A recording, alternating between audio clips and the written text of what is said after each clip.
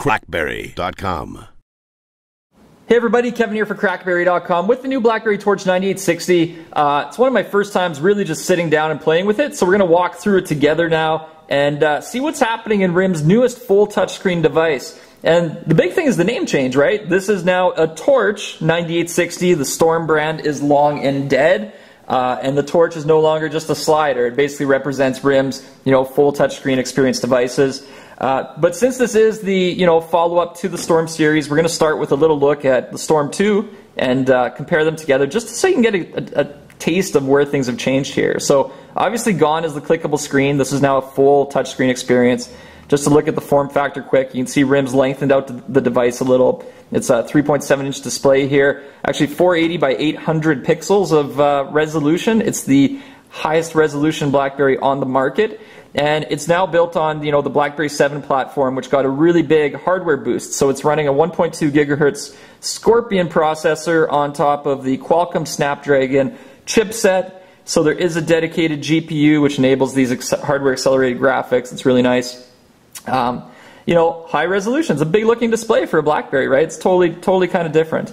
Getting back to the comparison quick, just to see the difference in length, you can see how it's been thinned out. And it's a pretty light device. The Storm was a tank, and this is really light in the hand. It feels a lot nicer. It's thinner, just a very nice form factor. We'll compare it really quick here just to the size of the iPhone to put it into perspective so you can see how things stack up. I think the Torch actually has a slightly longer display there. And from the back and from the sides. One thing to note about the Torch's display also is that it's not glass. It's actually made of a hardened plastic. And, that's what keeps the weight down and also allows for a little bit nicer sculpting on the phone. Speaking of sculpting, let me kill the display for a second. I want to talk about this too. So this form factor is really cool. It feels good in the hand in portrait, but RIM really made it feel great in the hand in landscape. You can see how they sculpted it out. And it's like a game controller. So if you're playing like racing games or anything like that, or just even holding the phone with one hand, it's not this kind of slippery slab. Like, it just feels good. You can very easily hold, navigate, tap. They did a really great job on that form factor. You can see too, BlackBerry 7, the web browsing is a lot quicker on it, and you can just see how much more size you have here when looking at a website. Web browser, this software build I don't believe is actually the newest on this pre-release unit. We can check out the BlackBerry Bold 9900 review that went up today. But web browsing on BlackBerry 7 is a lot faster. It's about 40% quicker than BlackBerry 6, 100% quicker than BlackBerry 5, OS 5. We've done some comparisons against iPhone and Android, and it's there now. It's a lot better than it used to be. It's not 100% as quick as I'd like. Still, I want them to win the competition, but it's a much more friendly, usable browser. Getting out of the browser, let's take a look around the rest of the device hardware. So obviously on the front you have this nice touchscreen display. At the top you got your good old crack light, blinking LED. At the bottom, one big difference here is the addition of the trackpad to the experience. So it's not a full touchscreen in the sense that the Storm, you never had that. You still have it on the Torch, which I really like because, one, it makes it more recognizable as a BlackBerry in a sea of, big touchscreen devices. But you still have one-handed ease of use. You really don't need to, unless you're typing, you still have full navigation here. Oh, what's this email? RIM Board of Directors, just letting you know, guys, I want to be on the board. See you at the AGM. From me to, whoa, I better not show those emails. Damn. Maybe I should pull that up again, actually, just to take a look at the keyboard here. So you do have a portrait keyboard, and you do have the horizontal keyboard. As for the typing skills of Crackberry Kevin on this display, it's not so good, but I haven't really practiced too much on it.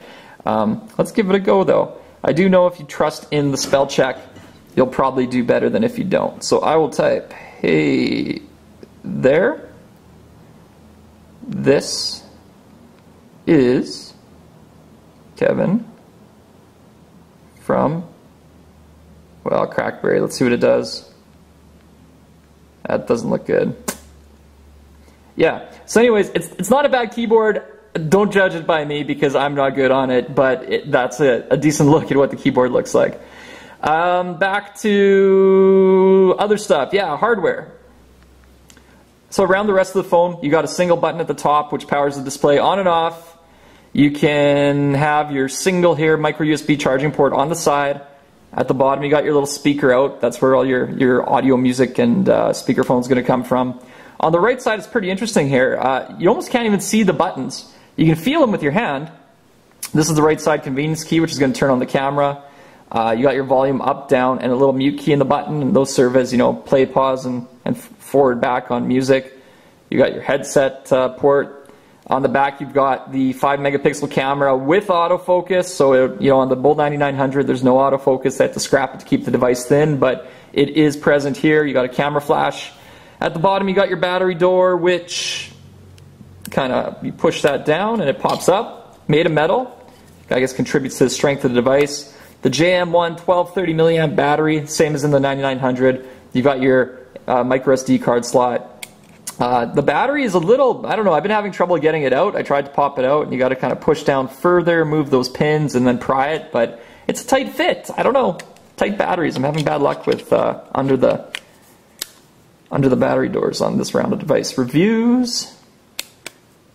And let me just fix that up quick. This is a one take, no excuses video here.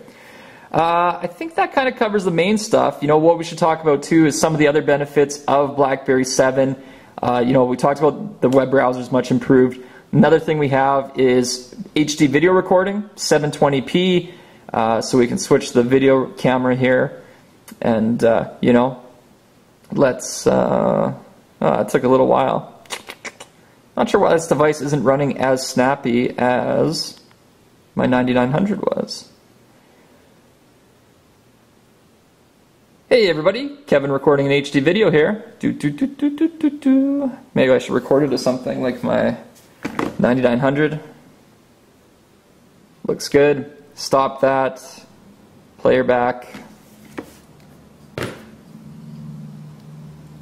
Hey everybody, Kevin recording an HD video here. Maybe I should record it as something like my 9900. Looks good. Stop that. There you go. So we looked at the keyboard, we looked at the web browser, we looked at the HD video recording. You know, maybe I'll pull this back open just so you can see again that the camera does in fact have, oops, take another one, does in fact have autofocus. So you can see it's on single shot mode. So we can, and again, I should be turning the flash off on those. You know, on the platform too, you have your magnetometer, which gives you sort of digital compass. You have a digital compass, orientation sensors for things like wikitude, which are easily attainable for the device. What else do we have? What else do we have? I don't know. It's BlackBerry 6 on steroids for BlackBerry 7. Big touchscreen. You know, you have some other things like voice audio search, which is kind of handier. Status. And it only works when, dear Scott, that's not what I want. Let's try this again. Status. I'm going to check out the battery life. Oh, there it is, the option menu for status. And we're at 50%. Cool. So that's voice audio search. This is the BlackBerry Torch 9860. It is a proper touchscreen experience. We could check out some video. Let's check out some videos in that. That makes sense. So, picture library. Not a lot in here yet. Again, I haven't actually put this. I think that's pictures of furniture. I was looking for wallpapers to put on here, but I went with the default one. Video, let's see if there's video. Get a good gander at this display minus the bear.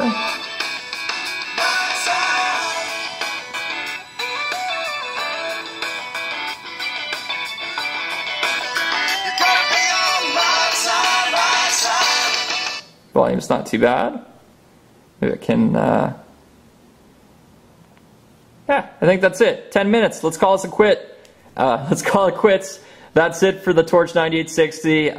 We'll do a more longer, better review once I've spent some time on this, but this is really a first good, quick 10-minute look, and I got to get this thing up and running. But I want my commercially purchased unit, which this is not, so keep in mind this doesn't yet have, you know, the software that it'll ship with, and it's not carrier branded. Cool? All right. Kevin out.